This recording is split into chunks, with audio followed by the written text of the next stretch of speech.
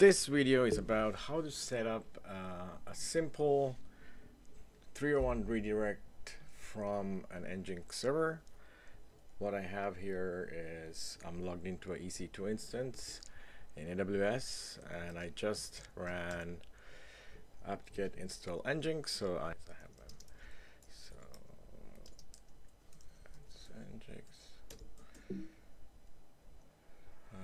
sites enabled, default. So what I want to do is add a site here, probably the default site or something like this. Did I make a mistake? Yep, I did.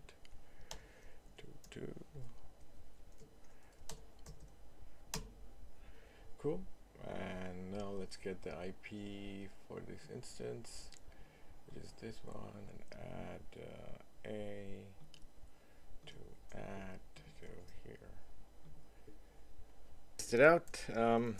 Since there was some DNS problem, what I did is I overwrite the DNS value locally from my host file. The naked domain with a debug, you can see it goes to the naked domain, and then naked domain responds to saying go to the www subdomain, which then hits the blogger, which I hope it is.